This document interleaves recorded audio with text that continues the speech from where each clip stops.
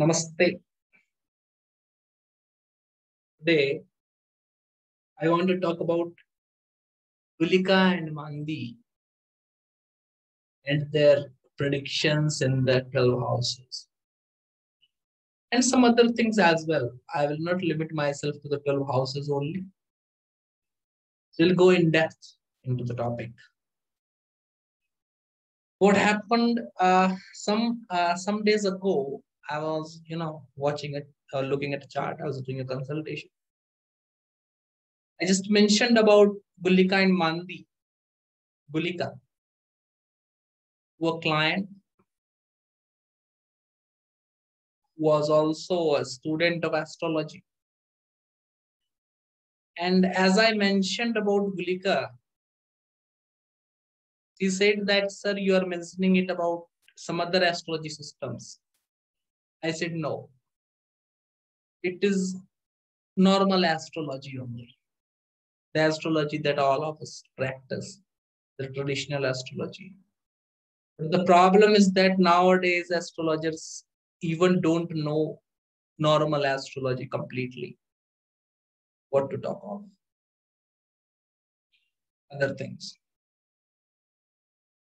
Gulika and Mandi, they are considered as the son of Saturn. They are considered as the children of Saturn. And we already know that Saturn is a dreaded planet. So are the Gulika and Mandi. When I was learning in Kerala, my guru told me that Gulika and Mandi are the most evil planet in horoscope.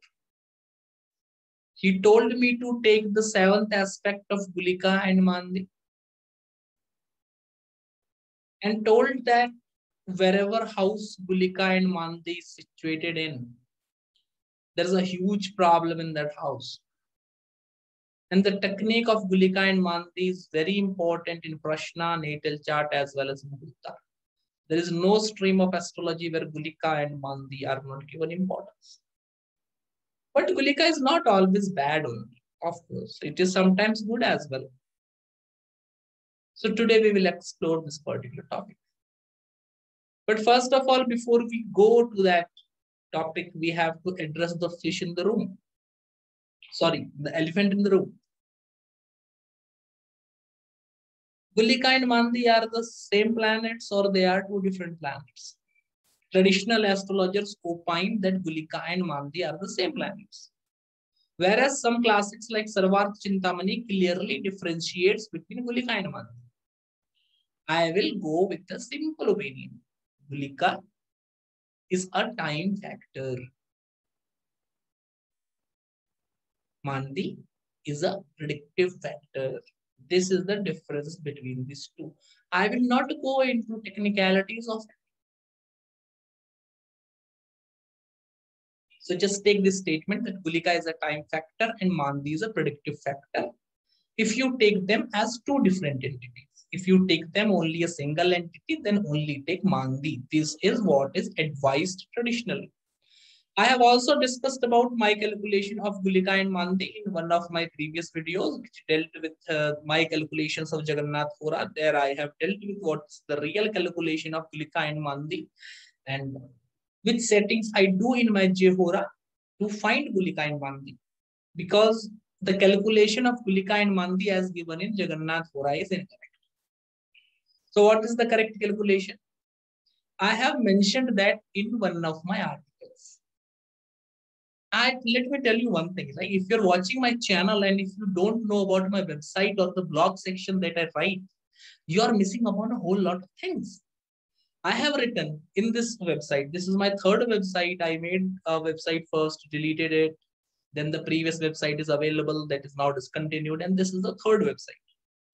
And I have written a whole lot of articles in my complete astrological career by far. From 2009, I have written something more than 375 articles by far. And in this website, the new website, there is some 200 articles and they are all a gold mine of principles. And I have written articles on almost everything: combust planet, retrograde planet, results of different ascendants, planet in different houses, etc., etc.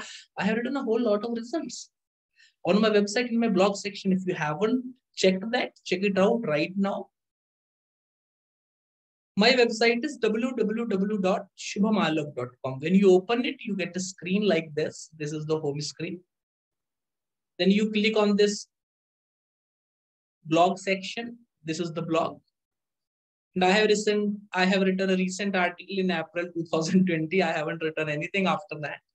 That is on Ashtamangal Roga Prashna. And I have written multiple articles. I have written an article on how to worship Shiva. I have given predictions on the Delhi elections 2020, which also came true.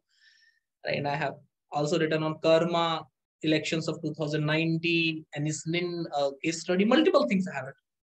Right? And in this Ashtamangala Roga Prashna article, which many people have copied over the years, since I have written it in 2020, it is a very extensive, very exhaustive article of 8,000 words. And many people have started copying this article and started teaching Ashtamangal Prashna, Kerala Prashna in their courses, websites, whatever.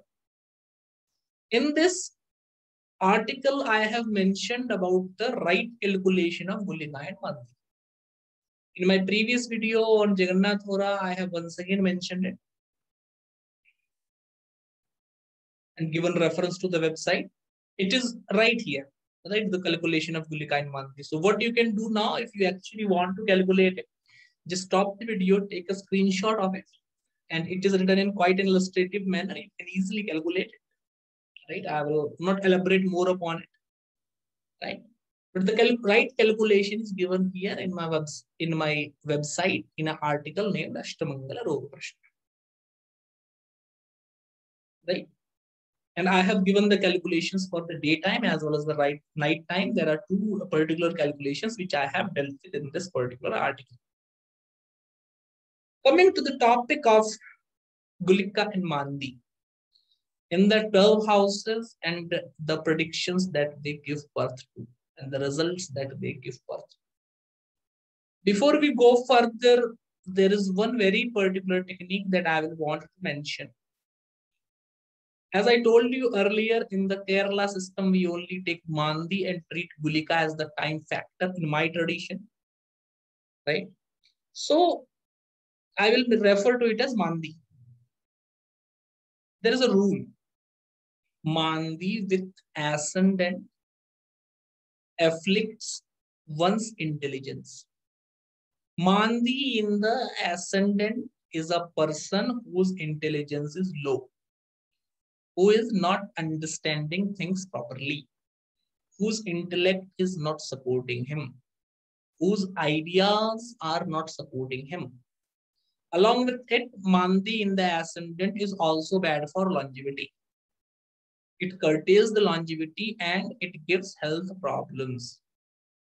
Added to that, Mandi in the ascendant gives a very charismatic, handsome personality, and many people are attracted towards such a person having Mandi in the ascendant. It is generally for any ascendant. If your ascendant is having a malefic, then generally to such people of opposite gender are generally very much attracted, right? So malefic in the ascendant, the person is highly attractive, highly popular in the people of opposite ascendant. Specifically Mandi in the ascendant gives a very charismatic personality, but curtails the longevity and other results that I have told you. Gulika with moon is bad with Gulika with moon is specifically bad for longevity. It gives mental troubles, depression, anxiety. The person is not very social. He keeps things on his own. He will think on multiple topics without and will not be able to reach at a conclusion. Along with this, Mandi with moon makes the person strangled in his own thoughts. When the person goes on to do things, multiple ideas disturb him and he is not able to complete things. Right? Generally, what will happen that first of all, he will contemplate a lot before doing things. And because of that contemplation, he will not be able to do it. Even after multiple tries, when the person starts working on something, other ideas disturb him, and because of that disturbance, he is not able to complete the work with single focus. Mandi with sun is specifically bad for the lineage. Generally, Mandi with sun creates problem with progeny. There is a delay, or in worst cases, there is even a denial of progeny. If Mandi is with sun. If Mandi is with Mars, then the person suffers through serious blood-related issues. The person suffers through short temper. The person suffers. The person cannot consume milk cannot consume milk, is what I have generally seen. Mandi with Mars also creates problem with the blood circulation of the person. It makes the person unnecessarily short-tempered and gives him anger-related issues. Mandi with Mercury generally indicates a person who is misunderstood. Generally indicates a person who doesn't want to hurt anyone, but his words eventually end up hurting the person. Right? Mandi with Mercury gives problem in communication, gives problem in writing, reading. And generally, Mandi with Mercury is a very strong indicator of great losses in business, specifically related to stock market speculation and other things. Mandi with Jupiter makes the person an out-of-the-box thinker. The person may not believe in the concept of God. The person may believe in a godless society.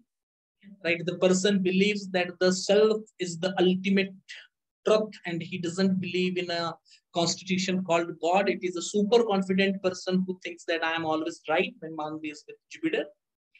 Along with this, Mandi with Jupiter will also give problems related to progeny, give problems related to money. The person is an out-of-box thinker.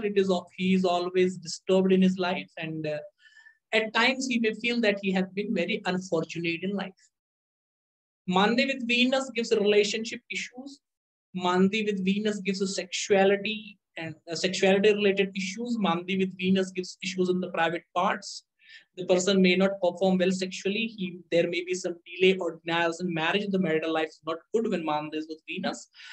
Along with this, it may give a beautiful looking spouse, but the spouse will be unable to bear children. The spouse may have multiple affairs, or even the person may be in contact with lowly woman. Lowly woman of lower standards, right? So, Mandi with Venus, generally such people are given to prostitutions. They visit prostitutes, or even if they don't visit prostitute, these people, for the sake of being in relationship, can be in relationship with anyone without considering the caste, creed, etc. of the person they are having a relationship with. Generally, if I have to say it in one word, Mandi is bad with any planet he conjoins with, or bad in any house he is situated in, any Rashi he is placed in. First thing, right? There are some conditions where Mandi gives the good result. We will come to it by the end of the video. And I will also be giving you remedies related to Mandi in between. Right, so watch every word of the video carefully. Not only this video, every video of mine. See, I don't have a written script so that I tell you in the starting of the video what all I'm going to cover and what all I'm not going to cover. I'm like quite a manmoji kind of a guy. I will cover anything that I want. I will not cover anything that I don't want. It's very simple with me, right? I cannot give you a prime. I cannot give you a framework. So coming back to our topic, Mandi with Saturn generally tells that the person is not getting benefited through his servants. His works is not getting completed. Whenever he undertakes something, the thing is left incomplete. The person wants to run from responsibilities. Generally, such people with having Mandi connected to their Saturn are cheated by many. They don't reach the heights in their professional life which everyone expected them to be at. Right? There are many cheatings in the professional life with them. And the longevity and health becomes a problem when Mandi is with Saturn. When Mandi is with Rahu, the cheatings from people continue. Mandi with Rahu can also land someone in jail, can land someone in scandals. Mandi with Rahu also makes sure that the person is very charismatic, handsome, popular, but the person has some inferior tendencies. The person doesn't live a very good life. Mandi with Rahu or Ketu gives a tendency to have pets at home, specifically dogs, and dogs with Rahu and cats with Ketu. Mandi with Rahu make sure that the person gets shocking events. The person confronts shocking events every 1 to 3 years in life. There's a repetitive pattern. Even Mandi is with Rahu. Mandi with Ketu makes people lose many things, many people unexpectedly. Mandi with Ketu also tells that the person is not able to concentrate on something, and there is a blow of bad fortune that generally swipes his life. Mandi with Ketu also indicates person being affected by natural calamities and person being affected by the things which are not in his control. Right? Remedy, if you want to do a remedy for Gulika and Mandi, choose the remedy as per the houses that I am going to tell you and as per the Rashis that I am going to tell you. Mandi in the ascendant, the results we have already discussed. Mandi in the second house is very bad for marriage. Mandi in the second house is bad for marriage, finances, savings, and happiness from family. Mandi in the third house is good. Right? Mandi is good in the third house. Although the relationship with the siblings for such person are not good. Siblings don't give profit to such person. But those having Mandi in the third house are valorous, enterprising. They get success in business. Their communication is very good, and they will be fortunate, and they will never have the scarcity of money. Whatever they wish and desire, everything will get fulfilled. Mandi in the fourth house is very bad for emotional development. There may be strained relationship with mother. There can be cheatings related to property. There can be vehicle accidents. The person is generally not happy. He's depressed. And in each and every condition, he will be under some kind of pressure. Mandi in the fourth house also makes sure that the old age of the person is filled with multiple unfortunate results. Mandi in the fifth house gives a problem with progeny. The person may not complete his education. His intelligence will be of average order. Even if the person is very intelligent, his intelligence is not reflected in his academic career. The person's ideas, even after thinking for long and preparing everything in advance, when he goes to implement his ideas fail, leaving him in debt and disastrous kind of a condition. Mandi in sixth house is very good. It saves a person from disease. If someone is having Mandi in the sixth house, don't have enmity with them. They will slay their enemies like everything. There is no competition for this person having Mandi in the sixth house. He is one of its kind. Right? But along with this, Mandi in the sixth house gives very serious issues like being in coma, cancer, tumor, accidents, loss of limbs, etc. as well. Mandi in the seventh house is bad for marriage, relationship, and partnerships. Generally, there is a tendency that such people can get lost and they can lose a whole lot of things. If Mandi is in the seventh house, then generally these people, if they go to the foreign lands, they are harassed in the foreign countries. Mandi is in the eighth house is very bad. This person is generally unfortunate. If ever he goes to do some fortunate, auspicious things, then some or the other kind of obstruction will be on his way. The life is filled up of multiple bad events and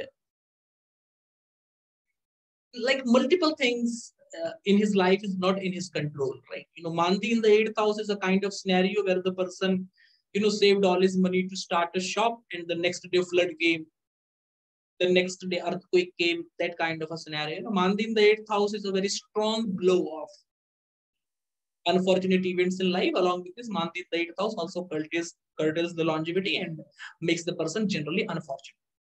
The same results are carried with the Mandi in the ninth house. The person is generally unfortunate. Anything that he takes into in his hands, there are obstruction related to those things. The relationship with fathers and the relationship with people in the government, the relationship with people in authority is challenged, is bad. Generally, Mandi in the ninth house person are cheated by their gurus.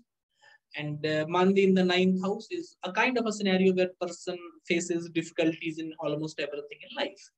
See, many people are of the opinion that, that astrology is very negative. We only talk of negative things. You should understand something. Astrology is a form of knowledge.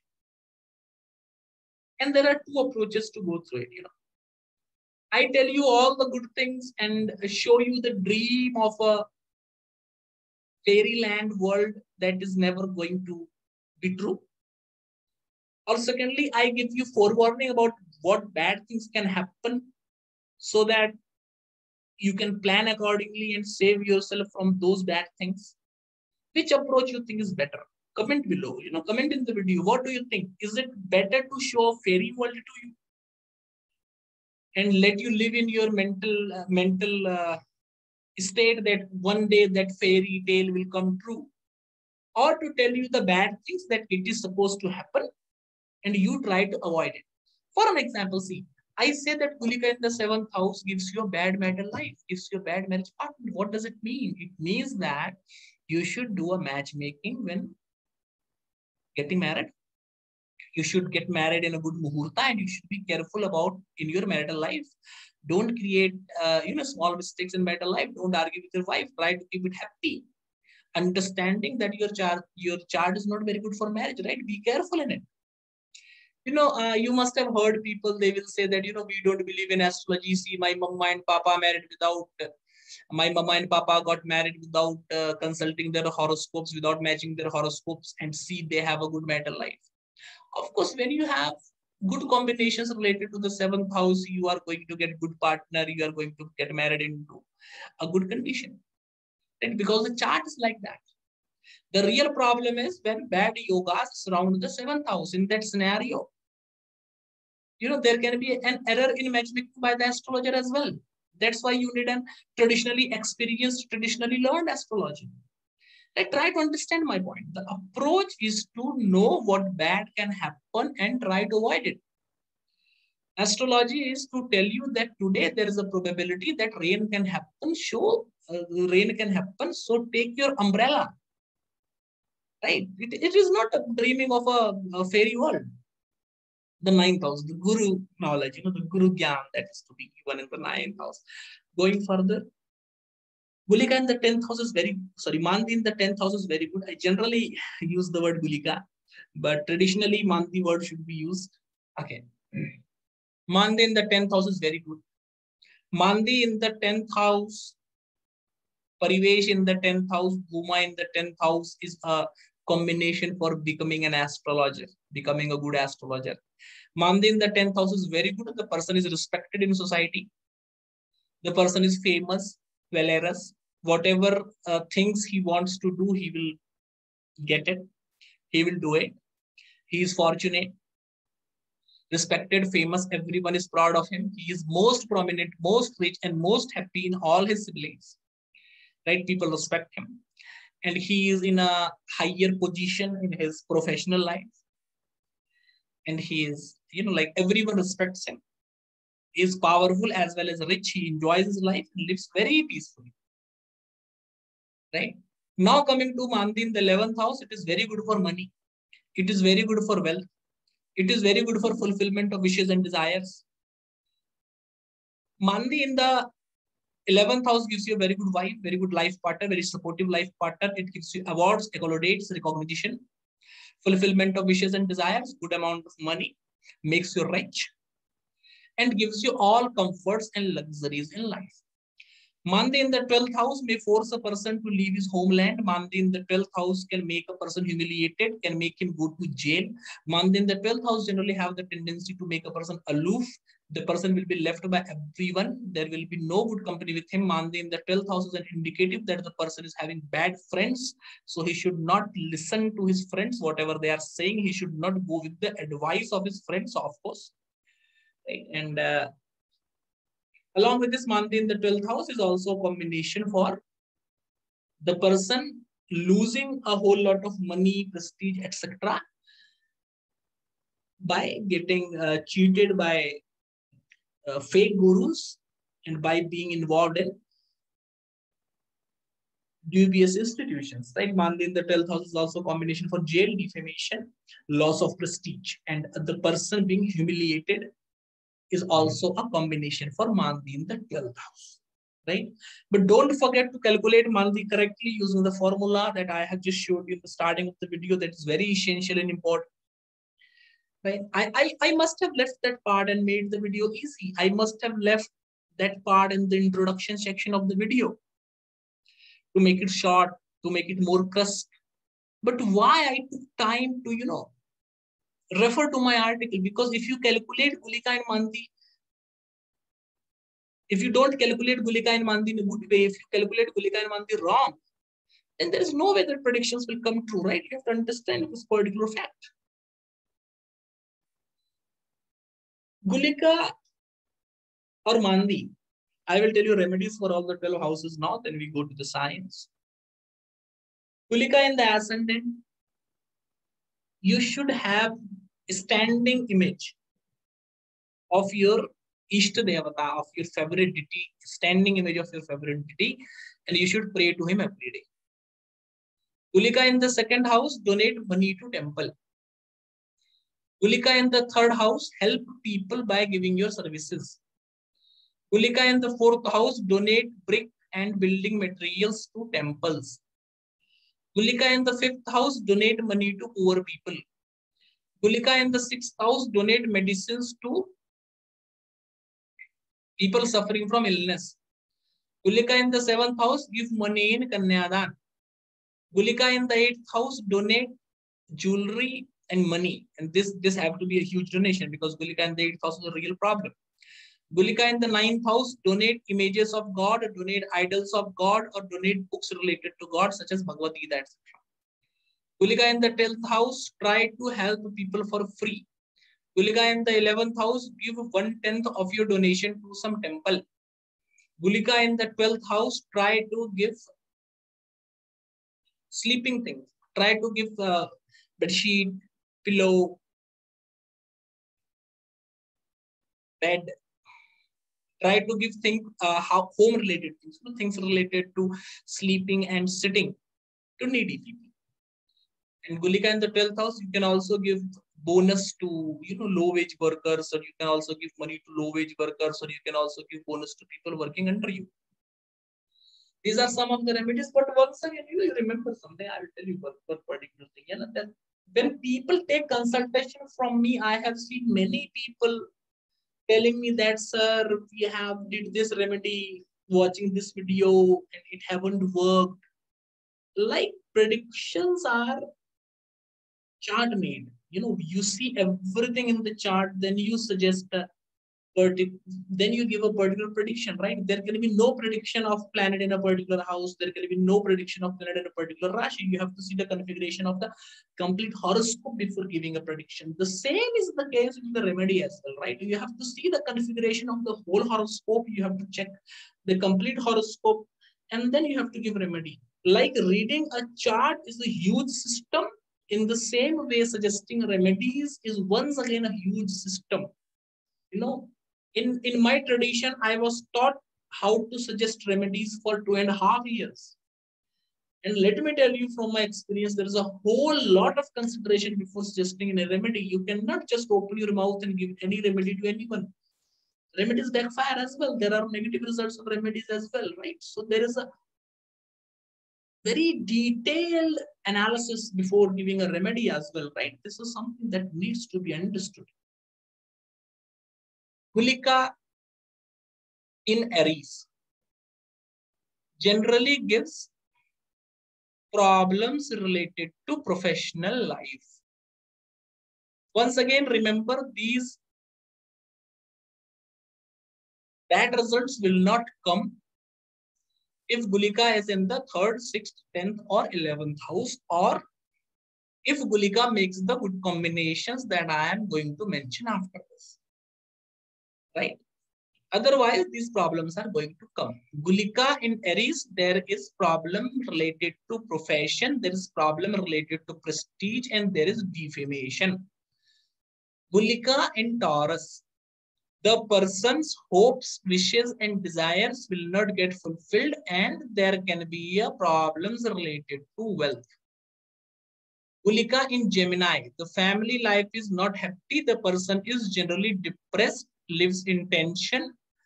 There are a whole lot of problems in making a home. There are accidents related to vehicle, and the person can also get cheated in terms of property.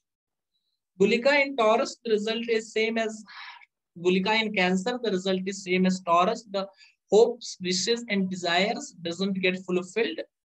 There are problems with there are problems with siblings. Gulika in Cancer, there is problem with siblings, and the daily income of the person is highly compromised. There are financial issues.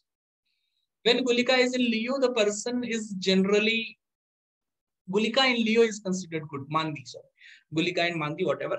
Mandi in Leo is considered good. Right? Mandi in Leo is good. There is generally bad relationships with the sibling. The hard work of the person doesn't yield the expected results. The person is generally underachieved, under-recognized, underpaid. And there are supposed to be problem related to progeny and problem related to love affairs. Gulika in Virgo creates a serious personality related issue. The person's intelligence is not good. Even if the person is intelligence, his intelligence is not reflected in his words or actions. No matter how much learned he is, he will always act and behave like a foolish person. The person is generally not dependent, very much self-centered, egoistic, and the person will be, suffering from. The person will suffer from diseases, and there will be problems related to having made bad decisions in life. The person will not think enough before taking a decision, before doing something, and later on will repent on why I did this. Gulika in Libra makes the person diseased. There are many enemies, many challenges in life. Despite the fact that the person does good to everyone, he is always cheated. And people are jealous of him without any reason. And he is always forced to be into fight even with the family members. Gulika in Scorpio once again creates serious personality issues. The person is egoistic. The person's work, the person is egoistic. The person is self-centered. The person doesn't think before doing things. He will repent on the things that he's doing. No matter how much learned he is, he takes a decision like a foolish person. And other than this, the person is generally unfortunate. He has opposition from his parents. He doesn't find a good guru. He doesn't find a good guide. And he lands in problem with people in authority, people in government, and people stronger than him. People possessing more power than him. Gulika in Sagittarius is bad for longevity. The life is generally filled with unfortunate events. The person is very egoistic. The person is very self-centered. The person always thinks of himself, and he will make bad decisions in life and will repent because of it. Like, what do I mean by the person will take bad decisions in life and will repent on it? Suppose the person fights with someone who is at a struggling phase, right? Suppose you fight with someone who is at a struggling stage, and after some years you find that this person became really very successful and he reaches in a position from where he can help you. So at that point of time, you actually repent on why I fought with this person back then on such a small topic. I must have not fought. This is what I am referring to. Gulika in Capricorn, the person have a lot of disease. The person have a lot of disease. The person have a lot of tensions, troubles. Gulika in Capricorn gives you gives you hereditary diseases. Along with this, it gives you fatal diseases like cancer, tumor, etc. Gulika in Capricorn makes the person unfortunate. People working under him plan things against him. Everyone cheats him. Everyone wants to do bad with him. Right? He have no real friends in the world. He goes through humiliation. His professional life is compromised. He have to struggle a lot in his professional lives. Even for the small comforts in life, he will have to struggle a lot. Along with this, he can be cheated by many people, and he will get blamed unnecessarily, uselessly. Gulika and Aquarius, the person is hardworking, but he doesn't get results, recognition, fame as per his hard work. Gulika and Aquarius, there is a bad relationship with siblings, and the person is not rewarded enough as per his hard work. Gulika and Aquarius, once again, the person is self-centered, repents his decision, doesn't think before writing and speaking, and repents later on because of this. Along with this, Gulika and Aquarius have a tendency of hiding things from everyone, but the things will be known to the whole world by the way of exposing or by the way of scandal. Gulika and Aquarius is a combination for scandal being out. Like it is a case where the person wanted to hide something from public eyes, and he tried so much to hide it, but one mistake and everything became exposed to everyone, which he never wanted to happen. Gulika in Pisces gives problem related to children. Gulika in Pisces, generally the person gets very good ideas, but when he goes on to implement his ideas, the ideas doesn't work as expected. There is always a lack of planning. There is overthinking. His students betray him. There is no one by his side.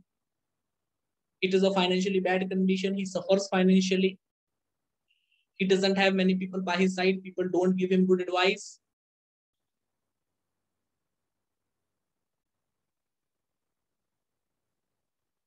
And along with this, I want to tell 2-3 more results for Pisces. I don't know. But okay, so, and when you learn astrology in tradition, you get all those coded in your mind. So you can tell n number of results as you want, right? Gulika in Pisces will also make a person emotionally dried up. He will want to connect emotionally with people, but he will end up emotionally hurting them. Right? And Gulika in Pisces makes a person very untidy in character and living. That is generally a problem. Now, there are many conditions. There are many conditions when Gulika give good results. And if you want to master Gulika, I will tell you one thing. I have done a webinar previously, a one-day webinar on Aprakash Graha and Upagrahas. And Gulika is one of the Aprakash Graha. That webinar is available to be purchased on my website. Right? You go to my website, go to this webinar section, and here you will find a Prakash Graha and Upagraha webinar for 2,500 rupees only. It is one class that I have done, where I have not only covered Gulika, but I have covered Dhoom, Upketu, Yamakantak, right? Mandi, Gulik, Vitipak, Paridesh, Indrashap, Kal, Mrityu, Ardhaprahar, all of these planets I have covered in this webinar. So you can purchase it from the website, and you can purchase it from the website. It is a 2 hours and 54 minutes of video with many example charts. And it have a whole lot of secrets from the Kerala tradition for predicting a horoscope. Right? Particularly 3 combinations related to benefic results of Mandi that I will want to mention. First thing, as I have already told you, Mandi in the 3rd house, 6th house, 10th house, and 11th house gives good results related to the significations of these respective houses. You know, the dispositor of Mandi, the second technique, the dispositor of Mandi. Suppose Mandi is in Aries, then the dispositor of Mandi is Mars. If the dispositor of Mandi is well placed, If the dispositor of Mandi is well placed, now in this well placed, there are two conditions. One being in Kendra, second being powerful. If the dispositor of Mandi, dispositor is the lord of the sign where the planet is situated. So if the Mandi is in Aries, the dispositor is Mars. If the Mandi is in Taurus, the dispositor is Venus. If the Mandi is in Gemini, the dispositor is Mercury, etc. If the dispositor of Mandi is exalted, own sign, Mula, Trikon, etc., don't consider retrogression here. The retrogression of the dispositor of Mandi is even more terrible and problematic. If the dispositor of Mandi, if the Rashi lord of Mandi is exalted, own Rashi, Vargottam, Mulatrikon, etc., in that condition, the person is very influential, blessed, and rich. If the dispositor of Mandi, if the sign lord of Mandi is situated in Kendra, first house, fourth house, seventh house, 10th house, or Kona, first house, fifth house, or ninth house, in that scenario, the person have a Rajayoga, which means the person is professionally successful, he is respected in society, and he is best among his kinsmen. Best among his kinsmen, best amongst his kinsmen means he earns more than his siblings, he is more respected than his siblings, etc. One. Second is you have to check the Navamsha dispositor of Mandi. To do that, you check in which Navamsha Mandi is situated, and the lord of that Navamsha is the dispositor of Mandi.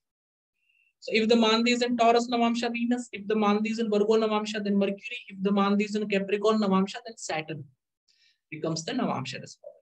If the Navamsha dispositor of Mandi is powerful in D1 chart, powerful means exalted, Mulatrikon, Swarashi, Varguttam, these four conditions. If the Navamsha dispositor of Mandi is powerful in D1 chart, in that scenario, the person is blessed by gods. Whatever wishes and desires he may have, that wishes and desires will get fulfilled for sure. Whatever wishes and desires he have, he will get those wishes and desires unexpectedly. That wishes and desires will come to pass. The people surrounding him will be very good people. They will give very good advice, and people around him will be his real well-wishers who will come to his rescue at difficult times. The Navamsha dispositor of Mandi being well situated is also a combination for very good spirituality and very good spiritual progress. Right? These are a few conditions where Mandi works very well. There is one more thing that I will want to mention. If you have patiently listened to the video up to this extent, that if Mandi is conjoined with an exalted planet, or if Mandi is conjoined with a planet who is in own Rashi, or if Mandi is conjoined with a planet who is Vargottam, or if Mandi is conjoined with a planet who is in a Mulatrikona sign, in that scenario also Mandi gives very good results. And in that scenario, Mandi gives professional success, children, marriage, good wife, and everything to the native. In that scenario, Mandi is the planet who takes the person to great heights. I think I have covered almost all the aspects of Mandi. If there is anything left, remember that I have covered a whole lot of things in the webinar that I just mentioned. Thank you for watching the video and being on the channel. Namaskar.